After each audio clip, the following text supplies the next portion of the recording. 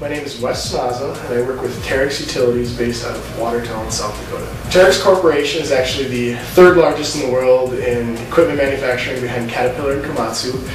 Worldwide, with 70% of our business actually occurring overseas.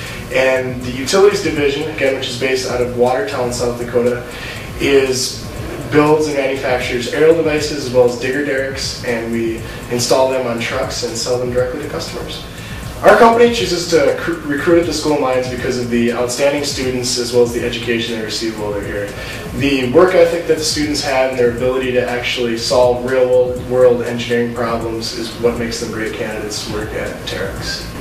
My education has really set me up to be able to, in essence, go anywhere. You've got a huge opportunity with your engineering background, as well as a lot of the leadership skills you learn being involved in either different project teams on campus or the different skills you can learn outside of the classroom. And between that combination, the engineering skills as well as the leadership skills, it's set me up very well to go wherever I'd like to go within